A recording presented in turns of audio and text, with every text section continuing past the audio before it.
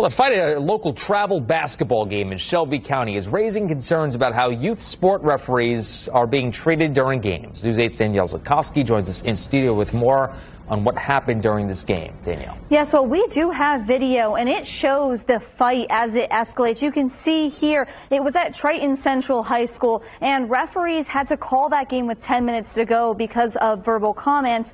Then it escalated, and a referee was hit. Now experts are saying this is part of a disturbing trend.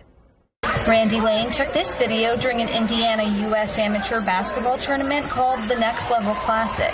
His daughter was playing for the Dynasty Sports Performance Heat, a team based out of Owensboro, Kentucky, when he says the opposing team, the Cincinnati Indians Elite, made verbal comments to the referees and his daughter's team. Girls were threatening, saying, hey, why don't you meet me in the parking lot? Some parents were also, during a basketball play was hollering, don't let her do that to you, F her up. I mean, just getting real chippy. There is a clear shot in the video where you can see an official is struck during the altercation. I was shocked.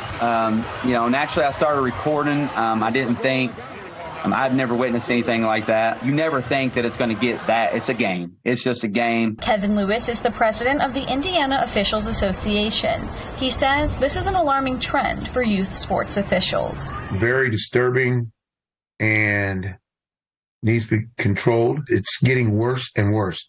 And it's not only basketball, it's baseball, other sports too. Lewis says he has plans in the works to curb this. We're presently having conversations with trying to get it as considered to be a felony whenever there is an official attacked, verbally harassed from the time he or she gets out of their vehicle until the time they go in the building until they leave. Lewis says parents are often part of the problem between participating in verbal and physical altercations with officials or allowing their children to participate.